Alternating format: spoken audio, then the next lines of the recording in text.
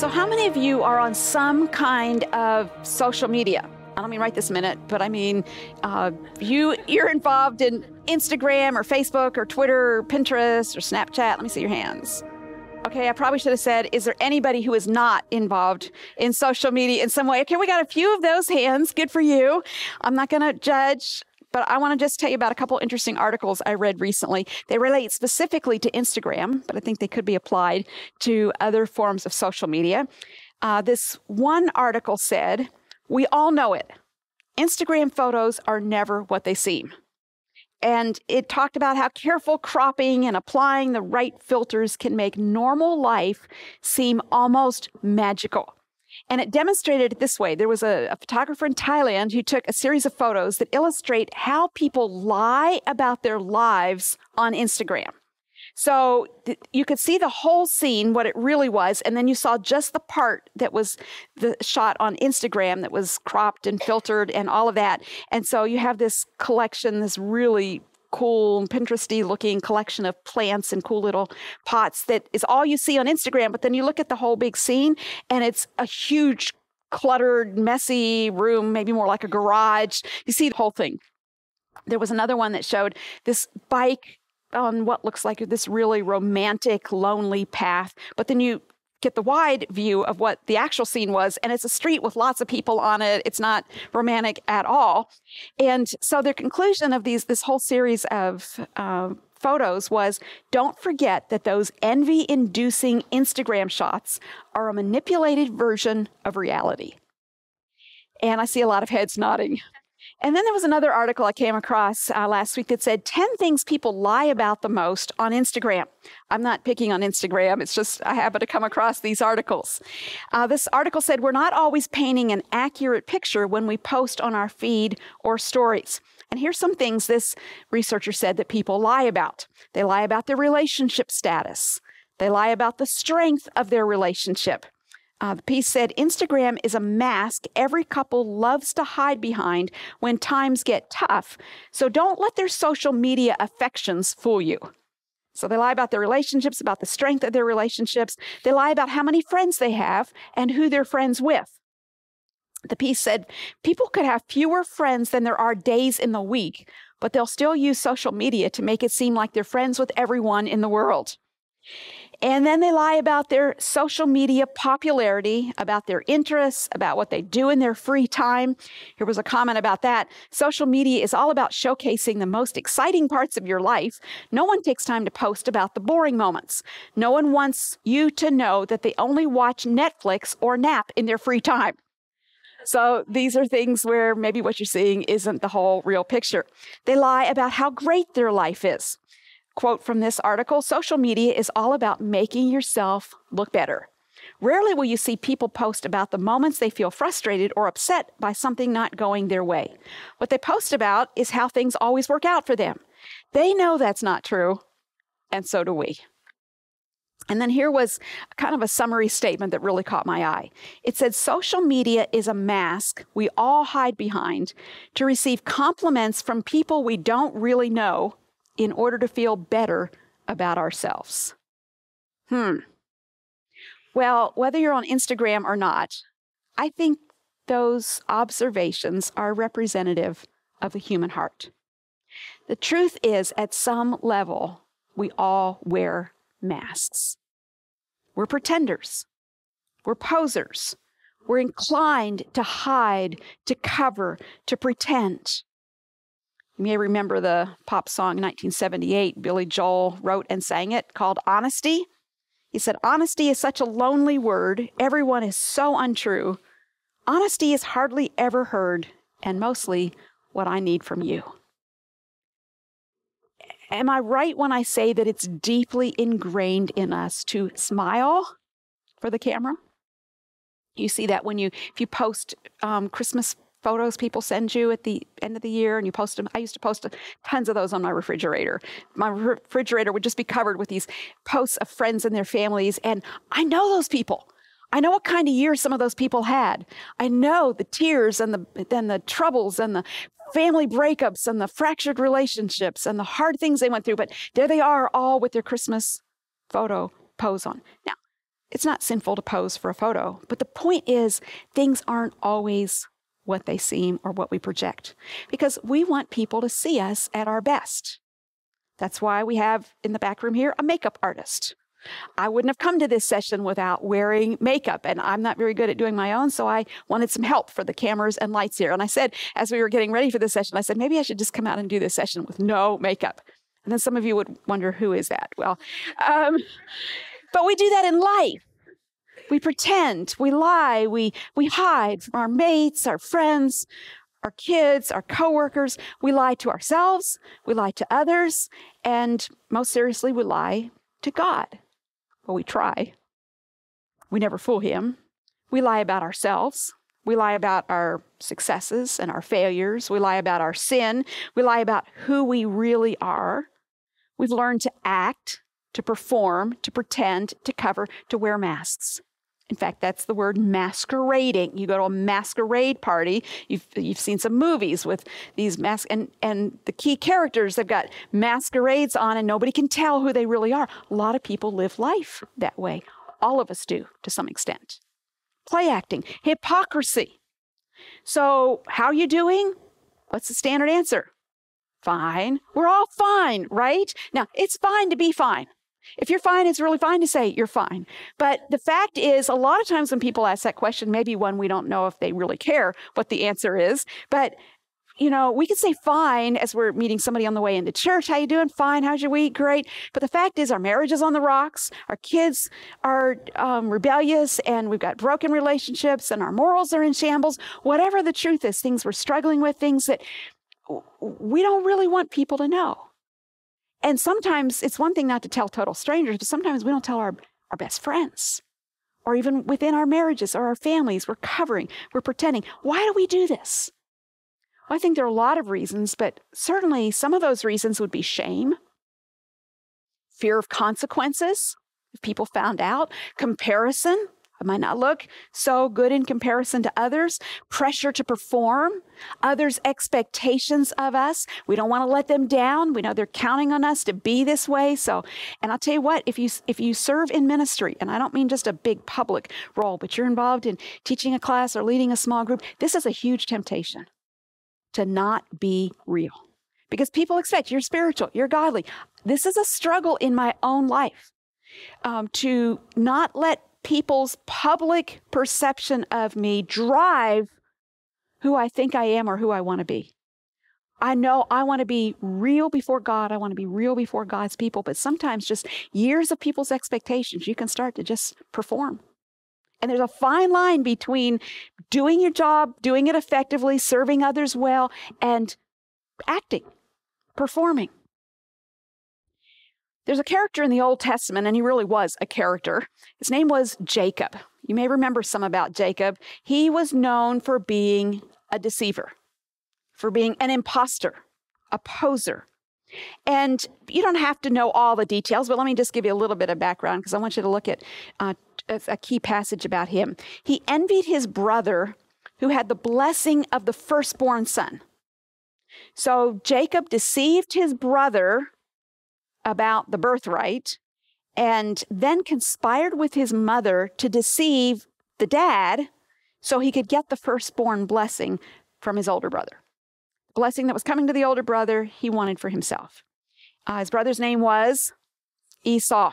So in Genesis chapter 27, this is a fascinating progression here. Jacob, after making up himself. His brother was a hairy man, so he had to go get some animal skins that would smell like his brother, who was a hunter and was the outdoorsman. And he did all he could because his dad was old and his eyesight was failing. So he knew he could pull the wool over his dad's eyes, so to speak. So he did everything he could to masquerade. And then Jacob went into his father and said, "My father." And his father, Isaac, said, "Here I am." Then a really important question: "Who are you, my son?" Jacob said to his father, "I am Esau, your firstborn." He's lying. He's pretending. He's an imposter. He's a poser. He's not Esau. He's Jacob. But he knows that his dad can't see enough to tell the difference. And so he says, "I'm Esau." "Who are you, my son?" "I am Esau." I have done as you told me. Now sit up and eat of my game that your soul may bless me. He's longing for something that he doesn't think he can have if he's really Jacob. So he's going to pretend to be Esau so he can get the blessing that he thinks he wants and needs. And he's going to do whatever he has to do to get that blessing. He had an agenda. And in order to fulfill that agenda, he had to play act. He had to be a hypocrite. Well, fast forward from Genesis 27, and God takes Jacob on a journey away from home to a foreign country to other people who actually cheat him so he can get a dose of his own medicine.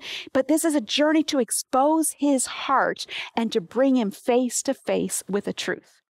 Then years later, you remember in Genesis 32, an angel of God comes to Jacob during the night and wrestles with him.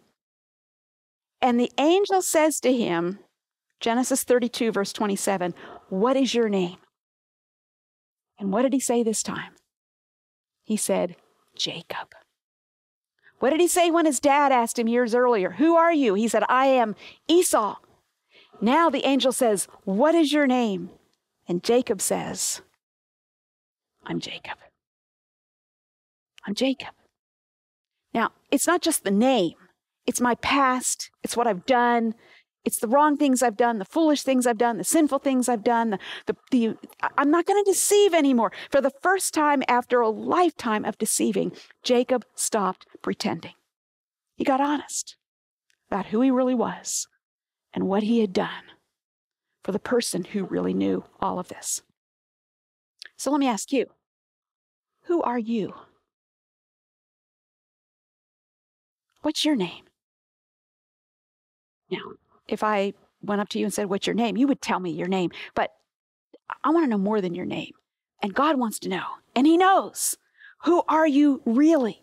Are you somebody? Are you pretending to be somebody you aren't? Are you pretending to have a different persona? Are you your Instagram character? Or are you your real persona? Is there a difference between the two? You see, honesty is the basis for trust in any relationship. And if we're going to seek him, seek the Lord, and experience the joy of personal revival, we're going to have to get honest. That's why we talked about humility first, because we had to cover the ground with that, because you can't get honest if you don't have humility. Because getting honest is going to require that we be humble, right? Because there's a lot about us that's truthful that we don't really want God or others to see. So once we're willing to be humble, then we can better afford to be honest. Requires that we get honest with ourselves, with each other, and first and foremost, with God. You see this all through the scripture. Let me just mention a couple of verses. Psalm chapter 15, verses 1 and 2. O Lord, who shall sojourn in your tent? Who shall dwell on your holy hill? This is talking about with the tent of worship, where the people came to worship God. God, who can draw near to you? Who can seek you? Who can come close to you? What's the answer? He who walks blamelessly and does what is right and speaks truth in his heart. Truth. Psalm 24, who shall ascend the hill of the Lord? Who shall stand in his holy place? Here's the answer. He who has clean hands and a pure heart, who does not lift up his soul to what is false and does not swear deceitfully. He will receive blessing from the Lord. The one who doesn't lift up his soul to what's false. You see, God lives in the honest space. After all, he is, I am. I am that I am. There's no shadow of turning with him. There's no deception with him. There's no pretending. There's no falsehood. He is straight up noonday. No shadow of turning with him. But with us, we live in shadows, right? And so we lurk around. We want other people. We want to manage their perceptions of us. But God lives in the honest space. And that's where we receive his blessing. You see this concept in the New Testament in the first chapter of 1 John. And I want to invite you to turn there. You may be familiar with this passage, but it's one we ought to look at regularly. 1 John chapter 1. This is not the Gospel of John. It's the Epistle of John toward the end of the New Testament. Chapter 1, beginning in verse 5. The Apostle John says, "This is the message we have heard from him and proclaimed to you, that God is light, and in him is no darkness at all. So you have a series of contrasts in this passage. God is light. In him there is no darkness, no shadows, no admixture of light and darkness. And then verse 6, if we say we have fellowship with him while we walk in darkness, we're not where God is. We lie and do not practice the truth. The lie is over here in the darkness. The truth is over here in the light where God is. So if we say, oh yeah, I walk with God, but we're walking in darkness, we're lying. We're not practicing the truth. But if we walk in the light as he is in the light, we have fellowship with one another. We walk with God. He's in the light and we're in the light. We can walk together. And the blood of Jesus, his son, cleanses us from all sin. It's not saying we're perfect or that we never sin. It's saying as we walk in the light, we will get forgiveness. As we walk in honesty and humility before him, that light and the one who walks in the light will cleanse us from all sin. The alternative, verse 8, is that we cover our sin. We pretend we don't have it. If we say we have no sin, we deceive ourselves, and the truth, God is the truth, is not in us. If we confess our sins, what does that mean? It doesn't mean we never sin. It means we bring our sins into the light. We don't keep walking in the darkness. We don't live in the shadows. We don't try to convince other people we haven't done anything wrong or we're all holy or we're all mature spiritually. And I'm going to tell you, the longer you walk with Christ and the more public and visible you are to others, even as a parent, the tendency is to want to not have your children see the truth. Now, your children do see the truth. Of all people, your children do see the truth, and they're often quick to point it out, right? But we want to rationalize and excuse and defend ourselves. And he says, no, if we confess our sins, he is faithful and just to forgive us our sins and to cleanse us from all unrighteousness. All the darkness comes out of us if we walk in the light and agree with God, if we're honest about our sins. If we say we have not sinned, we make him a liar, and his word is not in us. You see, darkness conceals, but light reveals. So if you're going to walk close to God who's in the light, what's it going to do? It's like picking up a rock out of your garden and exposing all the little varmints, what do you call them? Vermin and varmints under that rock, and they go scurrying right when the light turns on. Because they want to be in the darkness. They don't want to be exposed. The light reveals what the darkness conceals. And so Proverbs 28, verse 13 tells us, whoever conceals his transgressions, like whoever stays in the darkness, the person who wants to hide in the shadows, whoever conceals his transgressions will not prosper. You won't be blessed. You won't experience the joy of personal revival, the joy of walking with Christ, seeking him, knowing him, finding him, if you conceal your transgressions. But he who confesses and forsakes them, bring them into the light, walk in the light, what will happen? He will obtain mercy. Isn't that what we need? And isn't that why we hide in the darkness sometimes? Because we're so afraid, we're ashamed, we feel guilty, and we think if I walked into the light, God would wipe me out. No, God says, you walk in the darkness, you're going to get wiped out. But you step into the light, you walk in the light, you get honest, you're going to find mercy, compassion, the covenant-keeping love of God on your behalf. God will cover everything that we are willing to uncover. If we're willing to confess it, God will cover it with the blood of Jesus Christ, will cleanse us from all sin. But ultimately, God will uncover everything that we try to cover.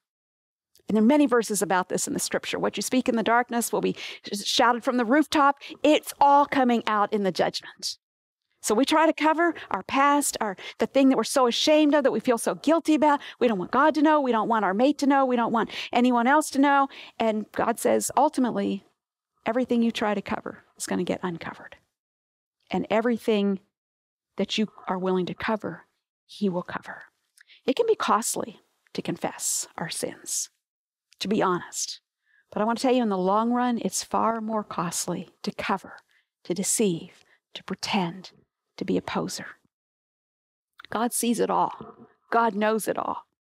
And freedom comes from agreeing with what he sees and knows, walking in the light. You see, if I look at this stand here, this podium, in the light, it's clear what it is. if this room were totally dark, there were no light in here, and I were to walk in this room and stumble over this thing, I could mistakenly think it was, I don't know, a piano or a bed, a drawer or something, because the darkness conceals. But you turn the light on, and if I stand here with this in the light and say, that's a table, or that's a bench, or that's a purse, or, I can't say that because the light shows me what it really is. And as we walk in the light, we see what and who we really are. And confessing that is just agreeing with God.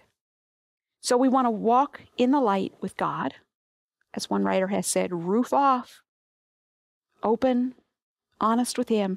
And we want to walk in the light with others. On the horizontal relationship, walls down, not hiding, not pretending. God says you desire truth in the inward parts. Psalm 51:6. And Ephesians 4:25, therefore, having put away falsehood, let each one of you speak the truth with his neighbor, for we are members one of another. That includes being real, being honest about our struggles, our failures, our needs. I have a friend, his wife had come to me at one point and had said, I feel like my husband, I feel there's something wrong. I feel like he's hiding. He was an impressive man, a lot going for him, known as really respected as a Christian leader in his circle, but she said something's not right. One time, God did actually, through one of the messages in this Seeking Him study, God shone light on this man's heart.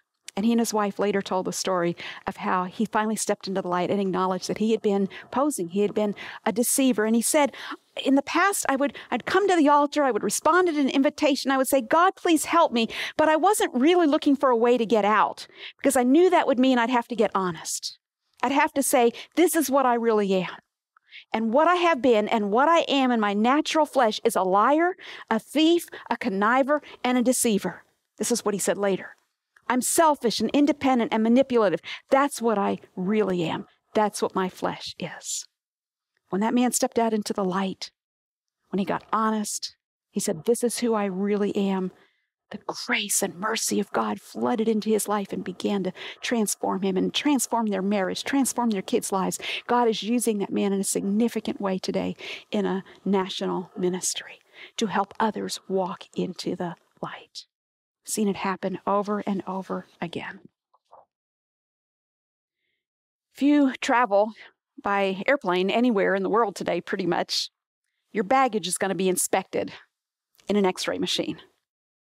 The TSA agents or whatever it is in the country where you're traveling, they want to see what's inside your baggage. I traveled to South Africa not too long ago, and we had packed a bunch of books to take with us to give to our partner ministry friends over there. And we watched as they scanned it, they saw there were books inside, and then they opened those suitcases, all the wrapping, all the tape, everything. They opened it all that we had so carefully packed together, and they took out of every one of those suitcases, every one of those books, held them up to the light and paged through. And I'm thinking, like, maybe they're reading that book, Lies Young Women Believe, or whatever it is. They were looking for contraband. They wanted to see what's in there. It's not just your suitcases, it's you. So you walk through a metal detector. They want to see if anything sets off alarms. Well, God doesn't need X-ray equipment to see what's in our hearts. But to walk in the light is to let Him search your heart and show you what's there.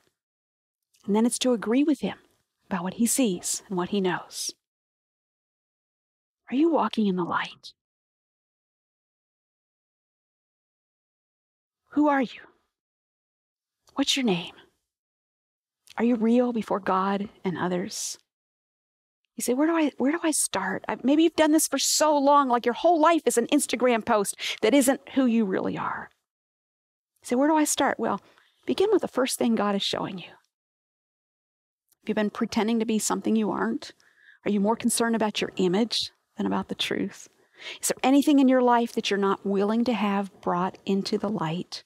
Is there a sin you've been covering? A past or a current failure or struggle? And as you walk in the light in one area, God will shine light on other areas. You say, I'm not sure I want that. That sounds kind of scary. That sounds downright depressing. And if you've walked in the darkness for a lot of time, it can be scary. But you know what? You can bear being told by a doctor that you suffer from a disease if you know that there's a cure for that disease. But to refuse to let the doctor tell you about your disease, or to refuse to accept or believe what he says, is to reject the cure, right? The cross of Jesus is where we see the painful truth about ourselves and our sin revealed. But that same cross is also the cure for our sin. As one old-time writer said, as long as I know there's a fountain filled with blood drawn from Emmanuel's veins, that fountain, as long as I know there's a fountain for sin and uncleanness, I can face the light about myself and my sin. So over these next hours and days, as you get alone with the Lord, some of you, your heart's beating so fast, you think, I don't know if I can afford this. Let me just tell you, you can't afford not to. And you don't have to walk in darkness any longer. Now, that doesn't mean you have to tell everybody who you ever talk to everything that ever happened in your life. That wouldn't be biblical or wise or necessary. But it does mean you don't want to lie. You don't want to pretend. You don't want to cover up. You don't want to spend your life just posing, pretending. You want to be real with God, family members, friends, people you love. You want to be able to say, look, I'm really struggling with this. I'm defeated in this area of temptation. I've never told anybody this, but I need somebody to know. Maybe even the truth about what has happened to you. Maybe it's not your sins. Maybe it's somebody else's sins, but you feel so much shame. Bring it into the light of Christ and a godly, confidential friend who can walk with you and help you get past the shame, past the fear, past the rejection, past the pain. That doesn't mean, it'll just be out of your life. It'll never bother you again. You'll never think about it again. But you'll have grace to walk through whatever is involved as you walk in the light. Oh Lord, have mercy on us. Help us to be willing to step out into your light. And thank you that when we get there, when we're real, when we tell you who we really are, where we've been, what we've done, what's been done to us, when we get honest, that we're going to find great, great mercy. Thank you, Jesus. Amen.